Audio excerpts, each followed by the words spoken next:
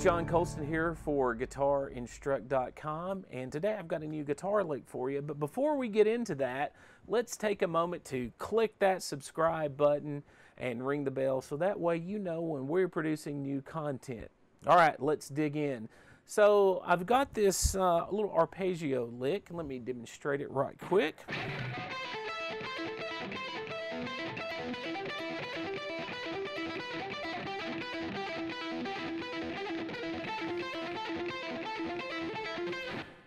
All right, now let's break it down. So what I've got here is 4 arpeggios. So an A minor, G major, E minor, and an F major. These 4 arpeggios also have an open note, so it slightly changes some of the chords.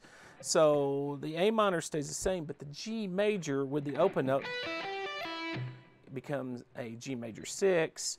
The E minor stays the same, the A minor stays the same, and the F major becomes an F major 7. All right, so let me show you slowly how this lick goes and up close, and then we'll come back and talk about some other areas you can play it in. All right, so the first one is the A minor. So here's our A note.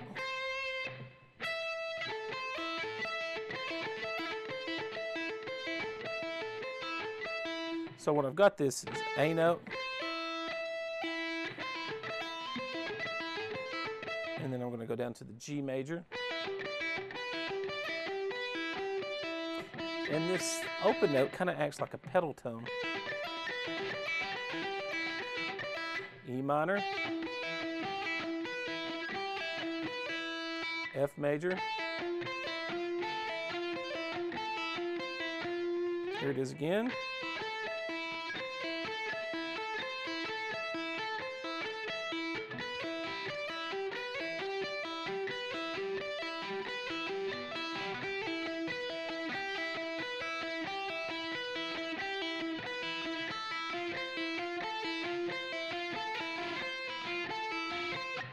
Okay, now you got, so in the key of A minor / C major, we've covered A minor, G major, F major, E minor. So that leaves, what are we missing out here? We're missing D minor.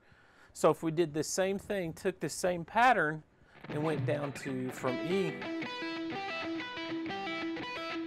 down to D, it'd be a D minor with the E, D minor 9.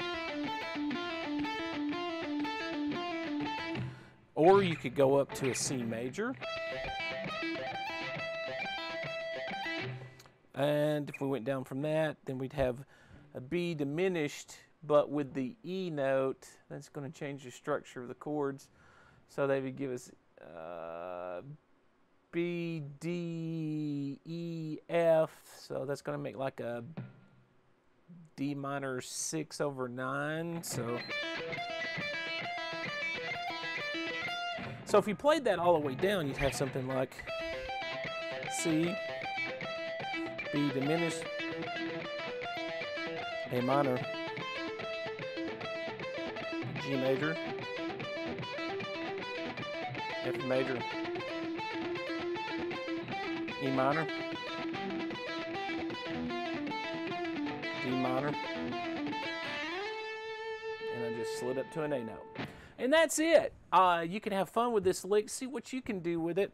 You can change it around and maybe get a completely different grouping, or if you want to do it in a different key, you can move them around. Just be mindful of your pedal tone note, and you can do it on different strings. Be creative. See what you can do with this kind of style of arpeggio. Now, I have a PDF available for this lesson. It'll be a link below in the description below, and free of charge. There's no strings attached at all. And on top of that, just one more last time, if you would ring the bell and click subscribe, so that way you know we're producing content. With that being said, that's the lick. I hope you guys have a great day, and I will see you on Thursday.